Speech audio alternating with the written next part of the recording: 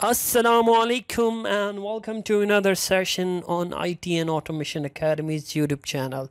In this particular video, we are going to make another SCADA tutorial, one of the very important topic on the scripting and animation in SCADA. First step is you have to click on InTouch here, and here you have to create a new project. In order to do that, you have to just click on InTouch SCADA, and then you have to click on next, new application. Here you have to write SCADA animation. You can name this one as SCADA animation 2. Click finish. Now the project is been already created. You have to double click and open it. The next step is to create a new window. You can name it window 1. So the first thing you can do here is you have to get into the wizards and you have to get into Assemble Factory. Click on that, and here for sure you would be looking for the tanks. So just press T on the keyboard. You will have different sort of tanks here. I'm gonna select the tank of my choice. I would be just selecting this normal, easy to use this tank. Just double click on this, and here you can go to the animation, and here you have to just click on % fill and create a tag, random tag. You can just take say temp, because I would be using the same tag for the level, so that I can use the same tag without any confusion for our conveyor belt animation as well. So I would be just selecting OK, define. Is it not, or it's not already defined, it would ask you to define it, so you can definitely do that. One thing to make sure is that your type should be memory real. So you can select that from here, and then after this you can just save it. Once you are done with this, you can just definitely click OK on that. Right click in here, you have to just get into the Windows script. First of all, let me write quickly script, and then I will explain you what it is.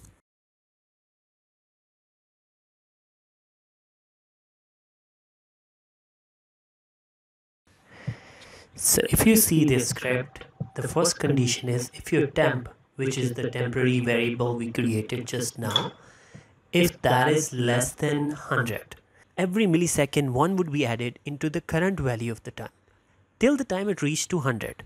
If your value is greater than or equal to 100, that mean your value is reached to the full level. At that time you want temp to start from the beginning, like the level should start from 0 to onwards. So that's why if your value reaches to 100, that moment you want temp to be 0. You want temps to start from the beginning. That's why you can see here, when temp is greater than or equal to 100, you want to start it from 0. If you see the animation, that's how it works. From the 0 to 100 position, it's just adding 1 every time. When it reaches to 100, it is starting from 0. If you see, every time you're doing addition, this is through this condition. If you see once you reach to 100 and it starts from 0, this is through this particular condition. That's how you write in a script at the back end. You can just select OK to that and run it. You see that now the application is running very nicely. From 0, it's adding till the time you reach to 100. When it's reached to 100, it would start from 0 again. So now we can add in some other animations to that as well, as we talked about that earlier. So we can add in some animations, like you can have a look at that.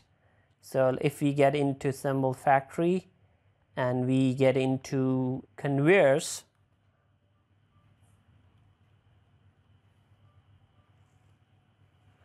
so we can definitely select this conveyor, make it big, and we can make it like this, and after this we can definitely add our horizontal conveyor as well. And for the ball we would be using this circle. So this is gonna be the circle that we have, and we need that horizontal as well, so we can definitely get back to symbol factory, and here we have to select on this, double click on that, and get in some horizontal conveyor as well. So you got in horizontal conveyors here as well.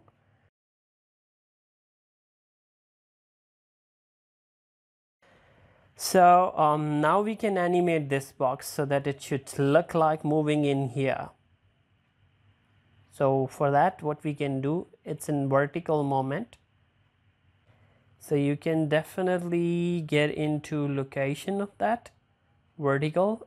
Just select 0 to 200 similar here, and here on the vertical moment you are going to start from 0 to 250. Click OK, and here you are definitely going to select the expression. We created temporary variable because we can use the same script for the both applications. That's why I would be selecting this temp and would be clicking OK. Let me see the first batch of it. You see that it's moving down to this position. Let's see how it moves and where it ends. So we got it this, we got half of it done. So what we would be doing, once we get this, we can add another box. For horizontal animation, clicking on that and click on location, and here we would be selecting the same tag, and horizontally we would be moving it between 0 to 250 as well. So let's select and see OK, and let's see how it works now.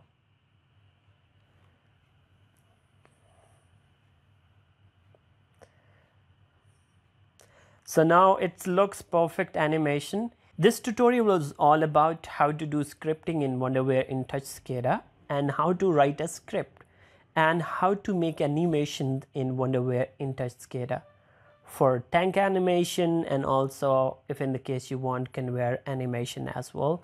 So you can use this tutorial for that reason. So I hope you like this video. This was pretty much it for today. Till next video, take care.